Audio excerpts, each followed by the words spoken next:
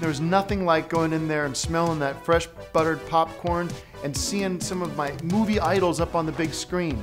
It's just like that now that I'm an adult and I could see all these movies once and for all. I grew up watching movies. In fact, I would say I've eaten enough popcorn to fill the hollowed out moon. You're gonna want to skip this movie. What a great movie! To be able to share my expertise with you, the viewer, is a blessing. Tom Cruise, Steven Spielberg, what could go wrong? 6 bags of popcorn to On Cinema at the Cinema, the top show in movie criticism today.